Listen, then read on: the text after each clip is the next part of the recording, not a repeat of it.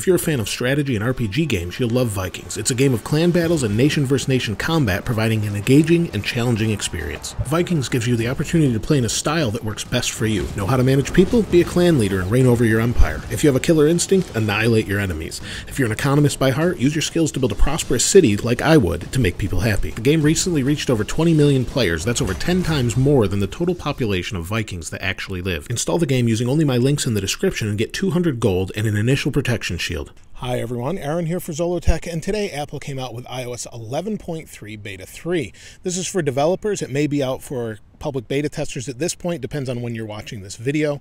It came in at 362.7 megabytes for me. Let's take a look at the build number. The build is 15E5189F, and this particular build really doesn't add anything new that you can physically see, but it does have quite a few fixes. Now, this beta does work again on the 6th generation iPod Touch, and it does resolve about 12 or 11 issues, and also still has about 7 known issues. So there was issues with delaying messages. When you open them up, they would have a delay, things like that. That's since been fixed. It's working properly now. There were delays all throughout the operating system, but this time it seems to be pretty fast. If we 3D touch things, they open nice and quickly.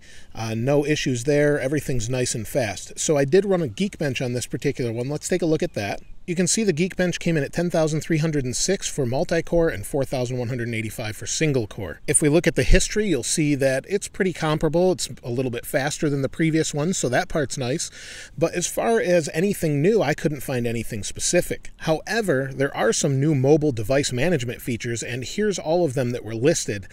Different things that you can do with mobile device management if you're remotely managing this for a workplace or something like that. So they did add all of these different features, and that's really just about it.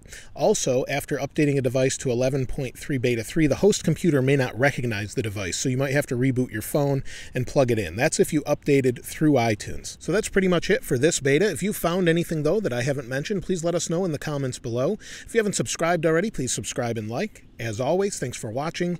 This is Aaron. I'll see you next time.